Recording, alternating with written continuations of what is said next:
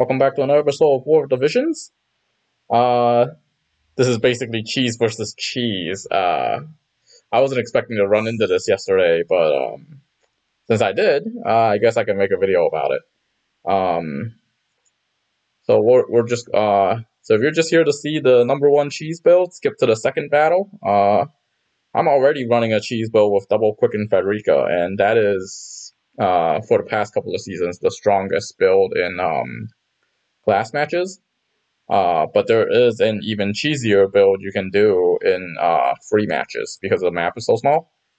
So if you're interested in seeing the build, skip to the second battle. Without further ado, we'll start with my class matches from yesterday. Thank you for tuning into another episode of War of Divisions. Been kind of busy lately because my girlfriend pulled her wisdom teeth and I gotta take care of her.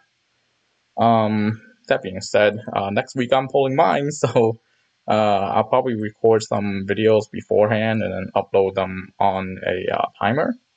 So that way you guys will still have some content. For those of you who are like watching daily. Anyways, I only have about an hour left before the reset. So basically I'm gonna hope I can hope I can knock out these 5 class matches real fast, and then I'm gonna go to arena and I'll probably knock out maybe 5 or 10 arenas. But for arena, I'm probably gonna go for it quick. Wow, Ice versus Thunder. This is a cool team. I think he might be really fast here. Okay, she is. This is Ice versus Thunder. I'm ranged, so I gotta make as much space as I can. Stall is not gonna be able to make it through here, so I absolutely need to give her Quicken. Hopefully I can kill Gilgamesh or Rosa. Rosa should be able to hit Skull with Ice Arrow, but Skull has some defense, so hopefully he'll live. Agrius probably can't one-shot him. I don't know what the Rosa's running though, because Rosa is actually pretty scary. But they should still be somewhat together. Is he gonna die? Yeah, he's gonna die. Alright, nothing I can do about that. So we're gonna go for a Quicken Barrage here, and then we're gonna go for a second Barrage. Hopefully I can kill one of them. And then once it's only Agrius stuff, I might have a chance. He's definitely running Time Mage, so I need to snipe him if I can.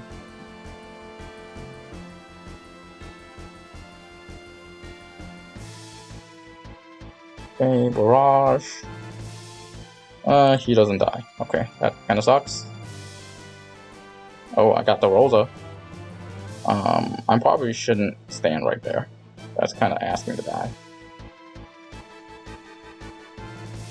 I don't think Agrius has the range to kill me from there, but I didn't have the time to really work it out. So 3 range will get her there. Okay, his Quicken didn't land. So that's basically GG for you. Yeah, that's GG for you. So I'm gonna Quicken her, I'm gonna Barrage her, and I'm gonna run. And then I just have to kite your Agrius to death. In a 2v1 while I still have Niflu? Yeah, there's no chance you're gonna win here. Over. And here's where the Chuckable card made a hell of a difference. Because if I didn't have it, I would not outspeed them. And Skull would have just straight up died, and that would have been that.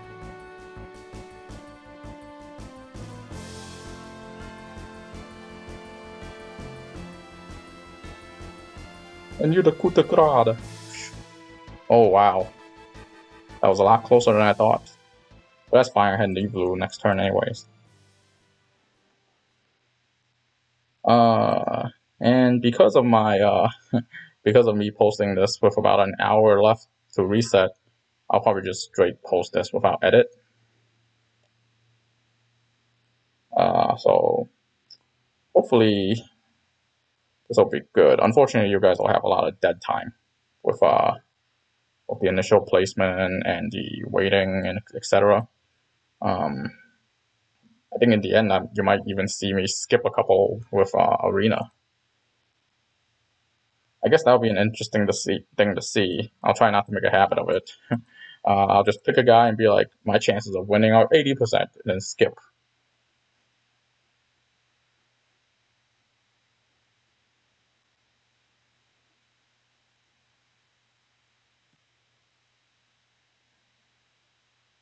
Another thing about fighting this in the last hour, you're very sometimes it's difficult for you to find an opponent.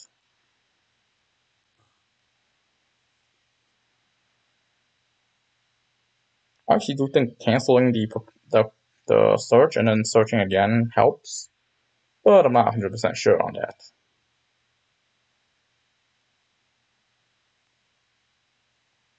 I would recommend watching this on 2x speed at this point, because I have no idea.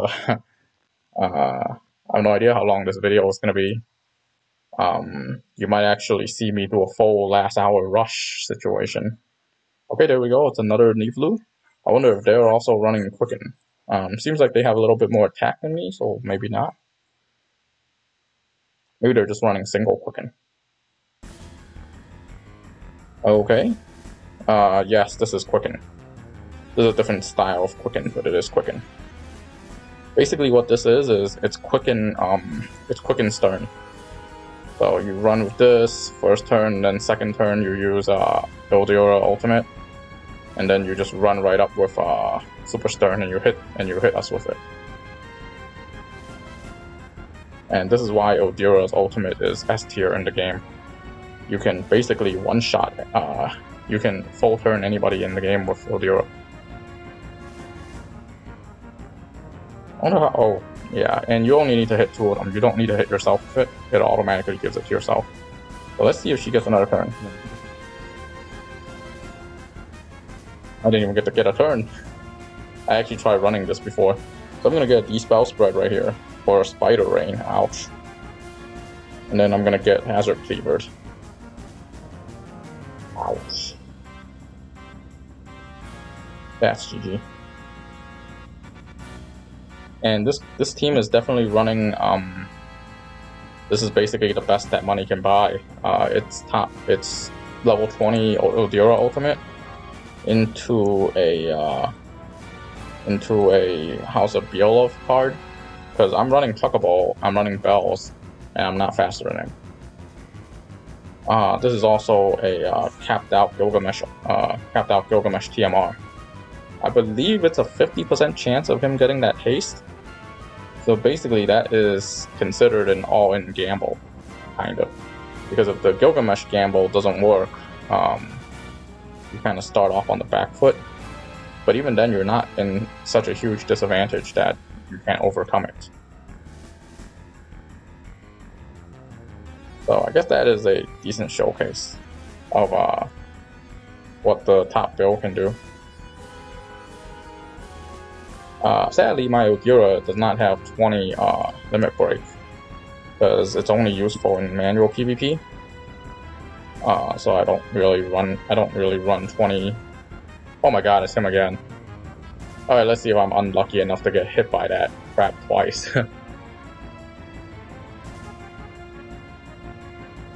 I believe the Gilgamesh ultimate is 50%. Basically, let him do this shit again. Keen Edge, and he gets the CT up again. Oh, that's GG. It's basically just watching him kill me now.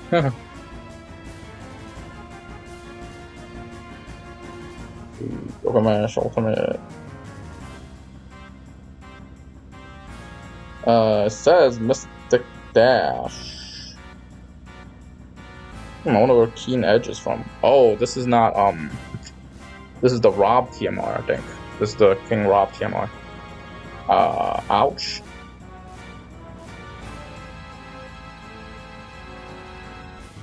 Not Gilgamesh TMR. Gilgamesh TMR is a 15% chance of activating. Rob TMR is 20. I mean, Rob TMR I think is 100. Let's see. I got time while he's doing this to me.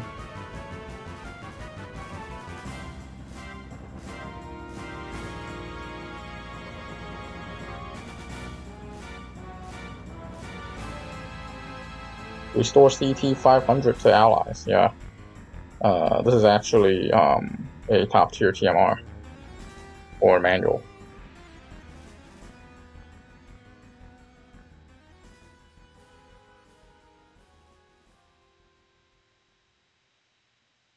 Well, not much you can do when you run into cheese. If I'm using cheese, I have to accept the cheese as well. At least my cheese, there's some counterplay. That cheese, there's just no counterplay. The only counterplay there is if you're faster than him. And even then, it doesn't matter because he can still lap you.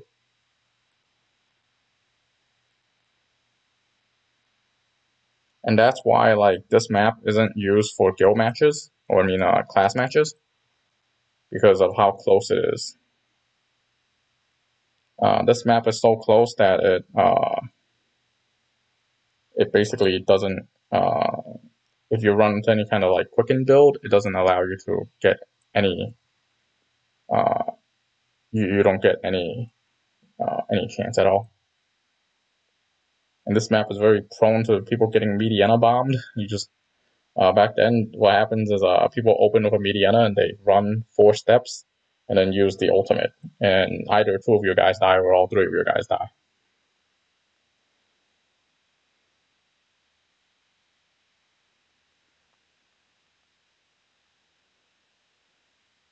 It is what it is. I'm running cheese too, so I can't really complain about cheese.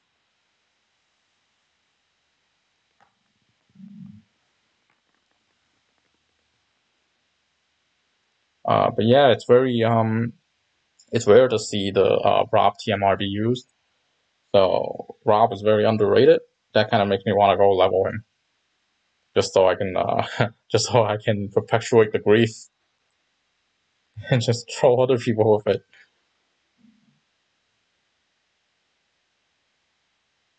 But yeah, and that's actually a really good combo.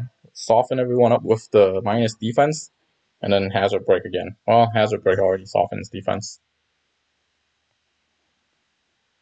Actually, what he would have done was use Quicken on the Stern, but that doesn't really work because then he only has the AP to do 1 Hazard Slash or 1 Hazard Crasher.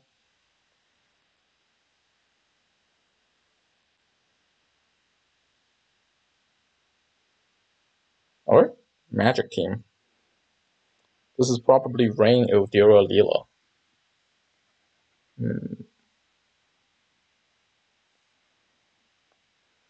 Pretty close. Rain, Ildira, Mediana. That basically means it's a free win.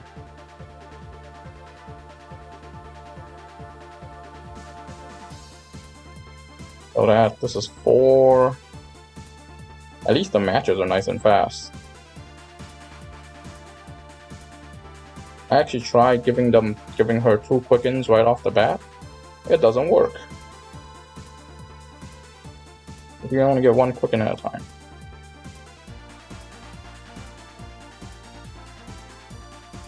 Opponent seems to be on auto. Never mind. Is he? I can't really tell from that movement. Sometimes people have auto on right away, and then they turn it off midway because they forgot. Well, I can't really tell. But then again, I don't think it really makes that big of a difference.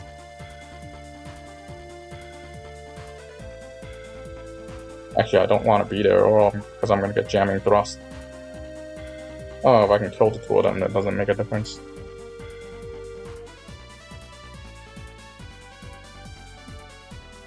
Yeah, this is full auto. Well, I don't really have the time to edit it, so it is what it is. I guess you guys will just watch me fight a computer.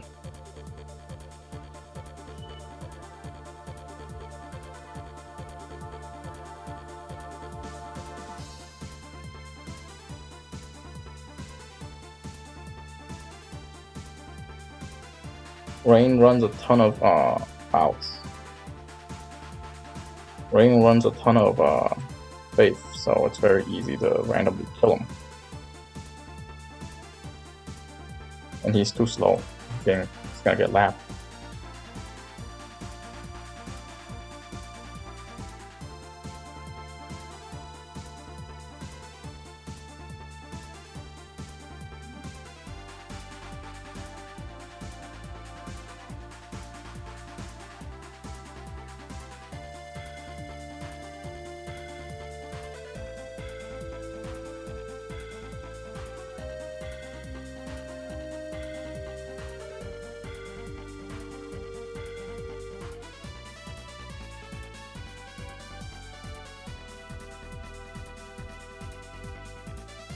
That Keen Blade combo I saw, I'm actually running into that quite a bit lately.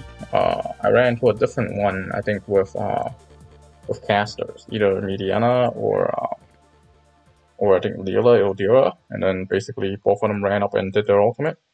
But basically, Keen Blade enables that, and even that setup, that little L-shaped setup that he had.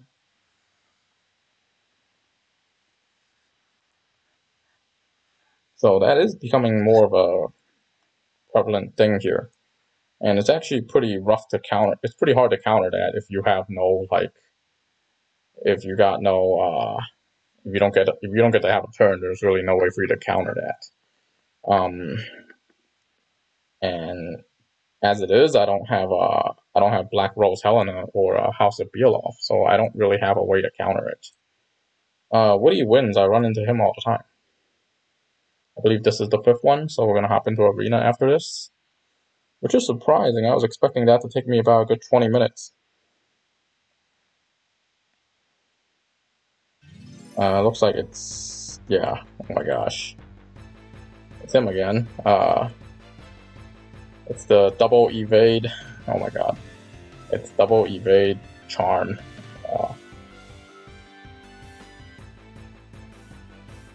This team is actually really strong against me because I don't have, I only have one surefire attack. I only have one sure hit attack and he has full life. So it's like, oh shit. He's very likely to full life and kill me.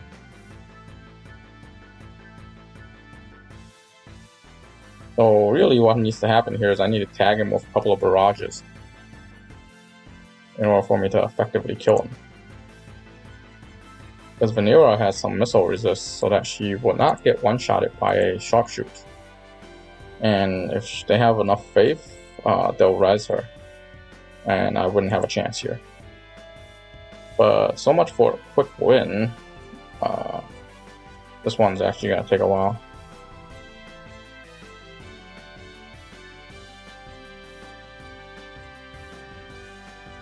It all depends on where the Ayaka goes.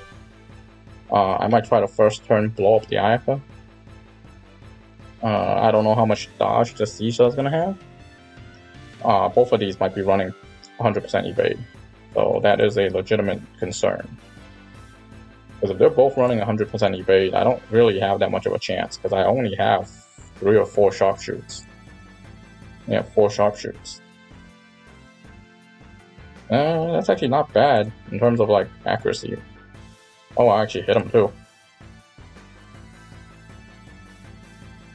A haste on yourself. The Ayaka gets to go again. I might need to deal with Caesar first by sharpshooting him. I don't know if Vanera can actually get close enough to kill my Eureka. But probably get close enough that Ayaka will use her ultimate.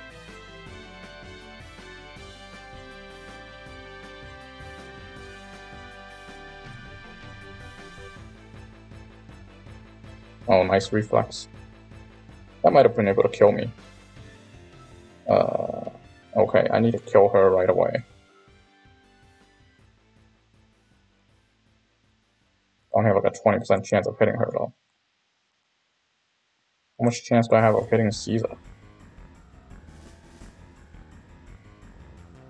He's 6? That's a miss. Oh, I actually hit her.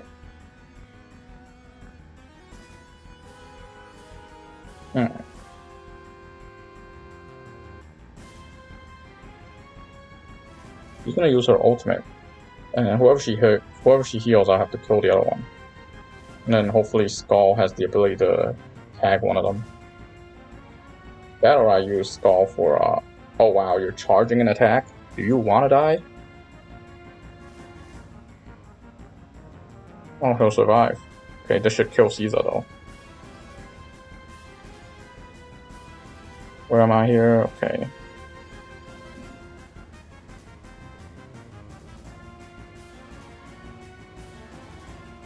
Do I get to go before you? I do. I get to go before the Ayaka.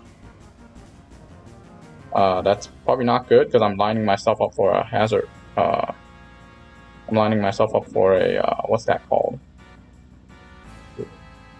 I'm lining myself up for a horizontal shot. Okay, here I'm gonna get off here.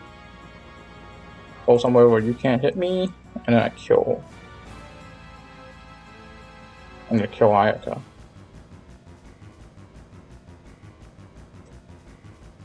I kill who I can. Ayaka's gonna run up here for a full life. And I need to kill her before she full lives anybody. She's going for Caesar, I guess, because Caesar has her move next. And then maybe she'll try to charm me. I'm concerned about Caesar because of the charm. And he's actually playing this really well by splitting them up. But the problem is he's getting hit by Barrage, and I'm getting really lucky with the hits. So for no other reason, he's just losing due to luck. This team actually is very difficult for me to deal with.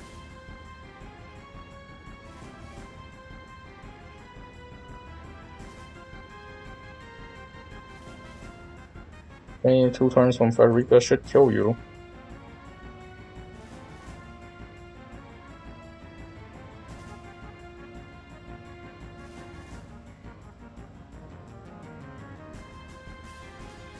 Arm shot? Oh, I have arm shot, okay.